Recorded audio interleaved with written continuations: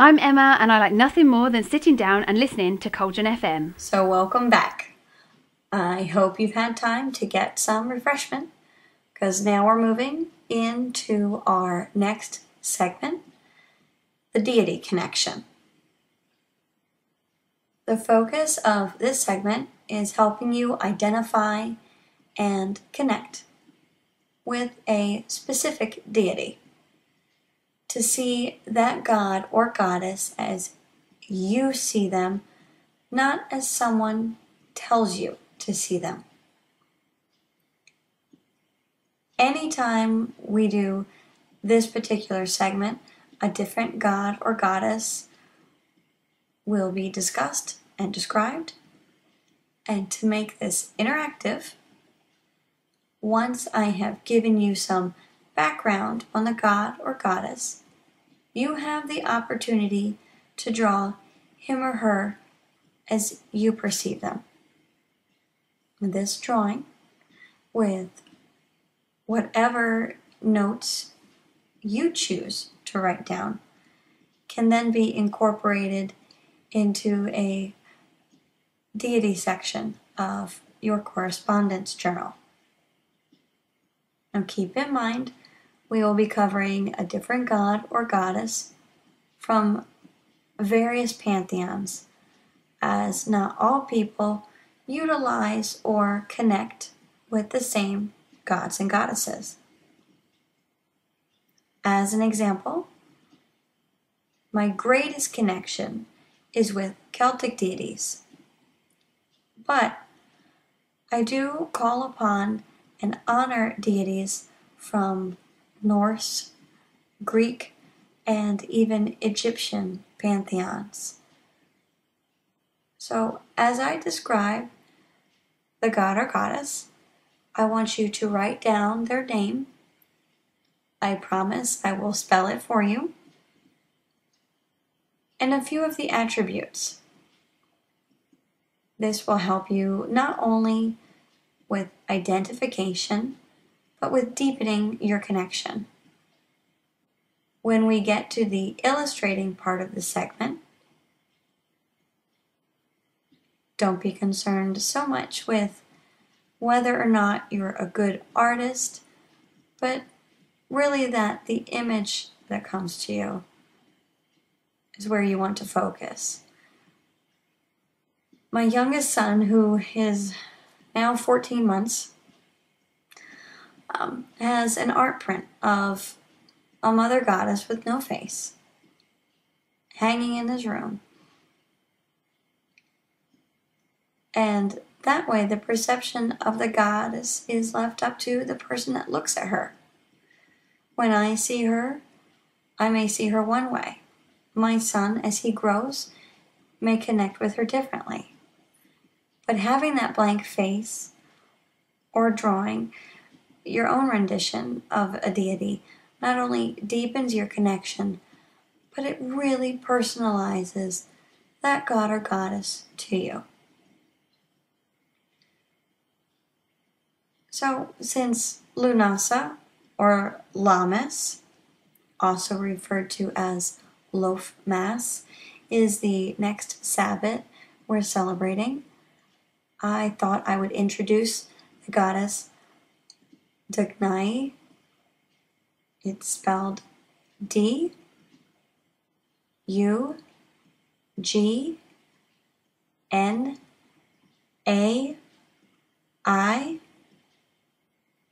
She is an Eastern European goddess from Slavic and Baltic pantheons.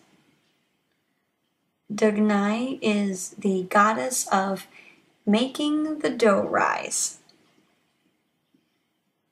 So she is naturally the patron goddess of kitchen witches in Lithuania.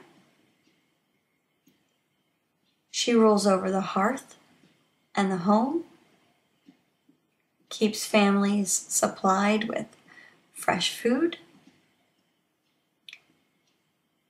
To honor her, you may do so with fresh bread and liquor. So maybe next time you're in the kitchen helping out, whether baking or cooking, maybe try asking Dugnai for a little help.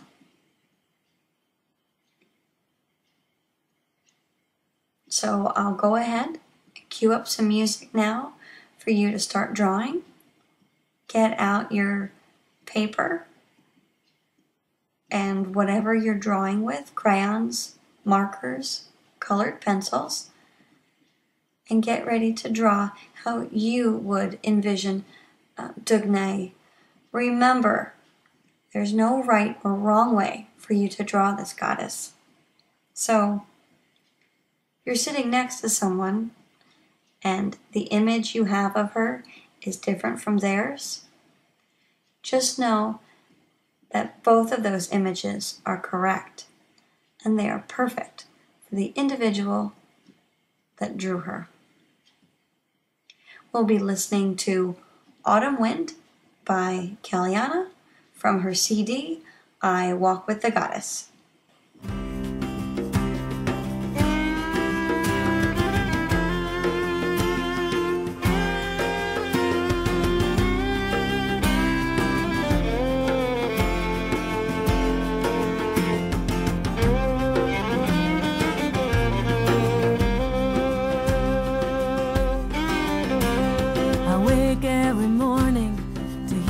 Birds singing, and within moments you open your eyes. I get to pour you your first cup of coffee, and the mist on the water greets a golden sunrise. So let me climb to the very top of every tall mountain, from here and beyond until the world ends, and the voice that you hear will be saying, I love you, you are my best friend.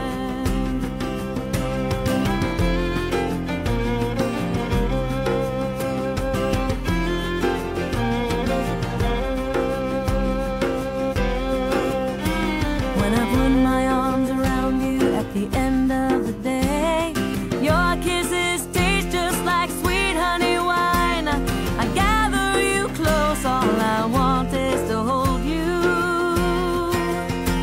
For a lifetime together doesn't seem enough time. So let me climb to the very top of every tall mountain, from here and beyond until the world ends, and the voice that you hear on the wind will be saying,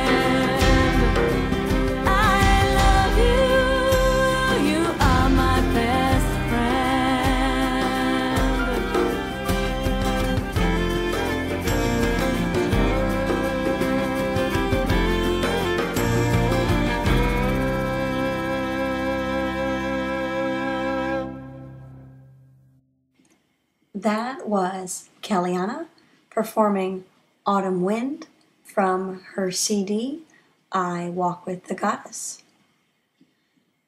So how did that drawing of Dugnay turn out? I bet she is just beautiful. If you haven't finished it, no worries. Feel free to take time after the show, finish up your drawing. But make sure, add this page to your correspondence journal. That way, you will always know where to find it. We're going to move on to our last segment for today, Divination Corner. Everything you see can have a meaning or a message. In ancient times, pagans used to use messages and clues given from things they saw to tell them of happenings for the day as well as their future. Now, this tradition has carried on throughout the ages and has come down to what we now use as divination. Divination is something people do to find out what has happened, what is happening, and what will or may happen in the future. It's usually taken on by a person who knows a lot about it and has been trained in the art of divination.